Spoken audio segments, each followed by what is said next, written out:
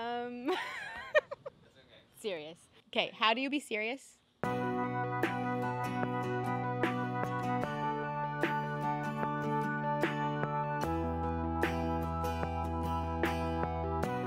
There's a lot of challenges when you're on the mission field here in Haiti, but it's really fun.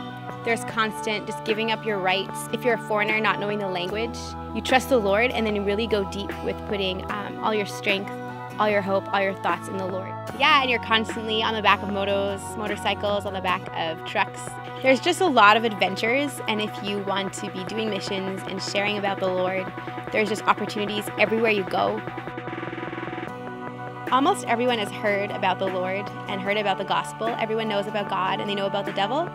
But a problem that's here in Haiti is that a lot of people don't know how to apply and just walk like with the Holy Spirit, just continually in their day-to-day life. That it's not just a one-time prayer or a one-time reading of the Bible or even just knowing the Bible, but it's actually like a life, it's just your life. One way I do this is by teaching children from our neighborhood how to worship, glorify, and honor the Lord through dance each week at the kids' church we run on our campus.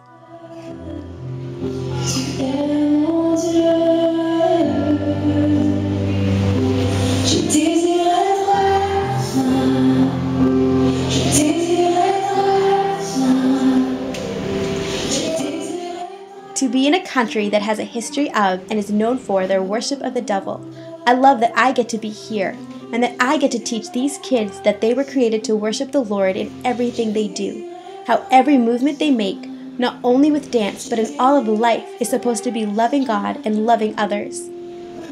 I get to live this out myself as I work in our office with administration, help in practical work in our city and surrounding villages, and help lead and teach students that come for our discipleship schools. My name is Sarah Gilman, and I am a missionary in Haiti.